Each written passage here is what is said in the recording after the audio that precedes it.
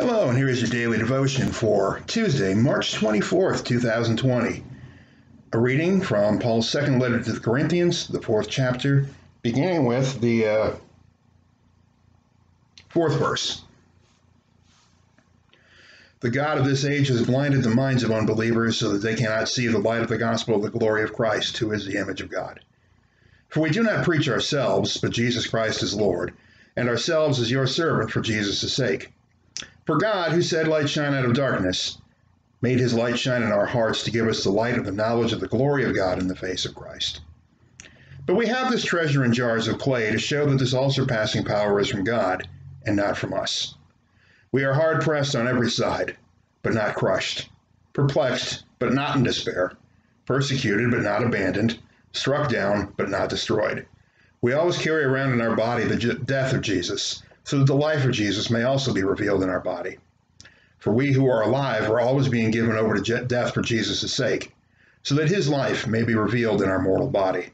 So then, death is at work in us, but life is at work in you. So this is a powerful passage, and among people who have read 2 Corinthians, this is typically one of their favorite passages of the entire book, because it talks about particularly the jar of clay and how God's treasure, God's glory, God's power is hidden in a jar of clay, by which Paul refers to not merely the fragility of the human body, but its ordinariness, and how most of us really don't appear to be or seem exceptional in any way. And yet this is where God chooses to hide his glory. It's very easy to think that God's power is most manifest in what is large, what is big and beautiful and impressive. And I'm sorry to say the Christian culture seems to buy into this idea a little bit too much, or that if you really have the Spirit, if you really have the power of God at work in your life, then you're also young and visually attractive and always happy and always cheerful and smiley in a very kind of fakey sort of way. And it doesn't communicate the gospel very well. It says we're just like the world.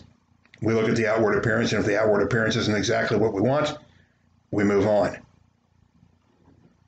When Paul talks about hiding treasure in a jar of clay, he's saying that people would put their treasure back in those days in very ordinary looking containers that were not much different from things they might have used for flour or olive oil or other staples of life.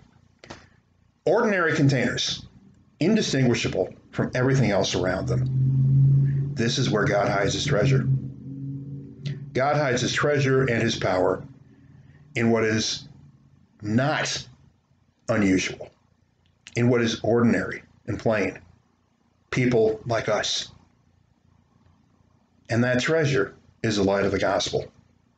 Not incredible power, not big, beautiful buildings, not wonderful music, but in ordinary people doing extraordinary things, all in the name of Christ.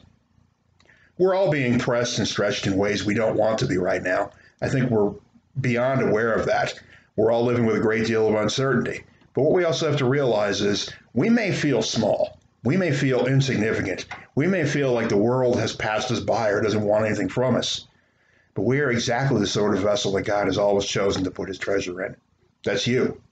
You have the capacity to do great good and to break forth the light of the gospel into a world that desperately needs to see it, particularly now.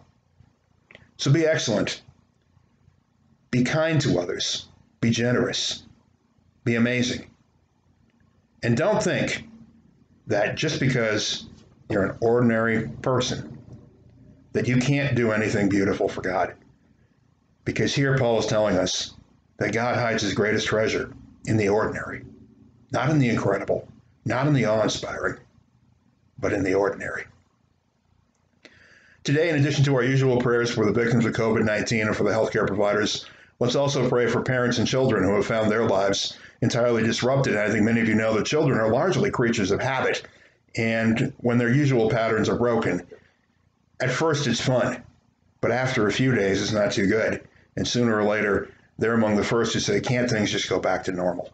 So let's remember them in our prayers today. Let us pray.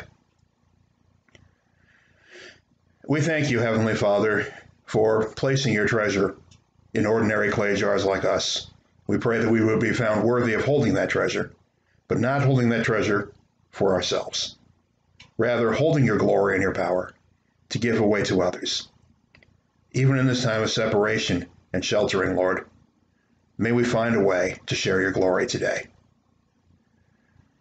We pray for those who are struggling with COVID-19, for the patients, for those who have died, for their families. We pray for the healthcare workers at every level who are dealing with this unprecedented challenge. And we think of the parents, many of whom still have to work while also trying to educate and watch their children, and the children who don't understand why so much has been upended and why nothing is the way it normally is. We pray that parents and children would use this time to grow closer together, and that you give everyone at every level the extra measures of patience they're going to need to get through a difficult time.